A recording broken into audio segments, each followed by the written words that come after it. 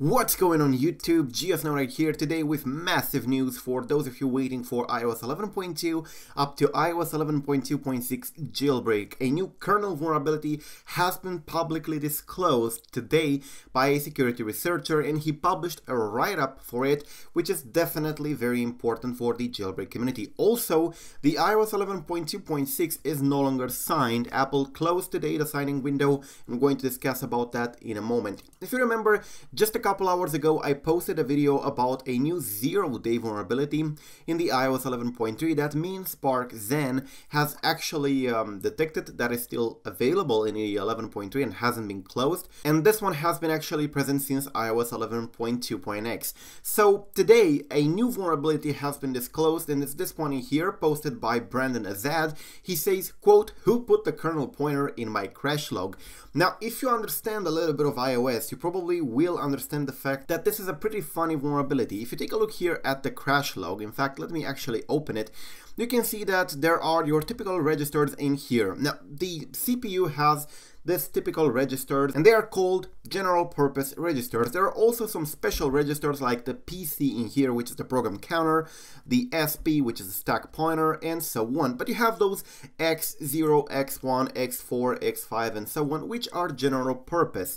Now, in one of this in here, which is the actual X80, let me actually find it, the X80 in here, you can see that there is something unusual. There is an actual kernel pointer in there. The address begins with 7 Fs and a 0, which is a telltale sign of a kernel pointer, which is something normally you don't see in a register. Now, if you go back in here on the write-up, you can understand why is this such a big thing. And he goes ahead and explains everything in here about how this vulnerability can be triggered and how you can actually use it. And it's pretty darn simple. You just have to read the register X80 in Xcode and it would do. I mean, it's that simple to trigger. And why is this even important? Well, this is important since using this one you can actually leak the kernel pointer, and using that kernel pointer you can calculate the kernel slide and therefore bypass the kASLR. What is kASLR, you would probably ask me? Well, on modern iOS, and that is past iOS 6, and on any modern operating system, being that for mobile or for the computer, you have something called ASLR and kASLR. Now, ASLR stands for Address Space Layout Randomization, and the kASLR stands for Kernel Address Space Layout Randomization. And what this does is to pretty much put the kernel at a different address every time the device powers on, and this way the attacker has no idea where the kernel can be, because it can literally slide from a portion of memory to another at every boot, and you won't be able to tell where it is in the memory, and therefore you won't be able to pawn it. Now, in order to bypass the kASLR, which is something very important in the jailbreak community, you will pretty much need an info leak, and therefore you pretty much need a kernel pointer so that you can calculate the kernel slide.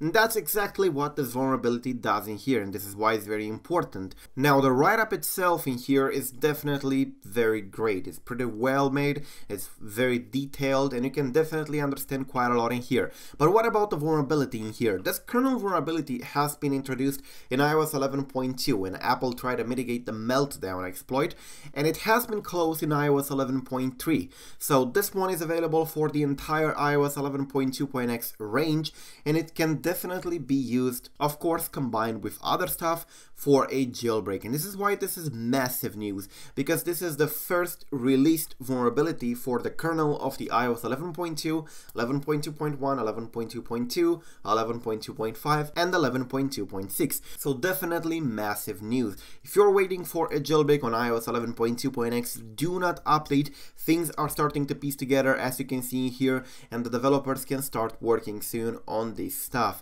Now, speaking about the iOS 11.2.6, it's no longer signed. Apple stopped signing the iOS 11.2.6 today in here, leaving only the iOS 11.3 as the signed version. Now, you can see here that since iOS 11.2.6 is no longer signed, upgrading from an older version with SSH2 blobs is no longer possible, and that's because the iOS 11.3 SEP and the baseband are not compatible compatible with 11.1.2, for example. So it's unfortunate, but you can no longer do that procedure.